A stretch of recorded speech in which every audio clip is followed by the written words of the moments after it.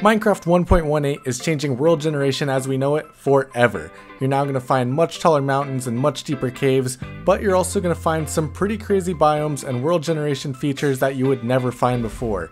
As you can see here, even this village is absolutely insane all throughout this hill, and you're never going to find that in the old versions of Minecraft. Biomes can also be large islands with a river surrounding them, kind of like a moat, and world generation in general is completely different.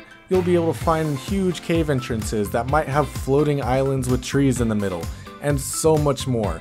A lot is changing in this new update, and of course there are a lot of imperfections right now, because even this, you're going to find a lot of microbiomes currently. Just some small mesa biome in the middle of a jungle, for example, or even a village out in the water.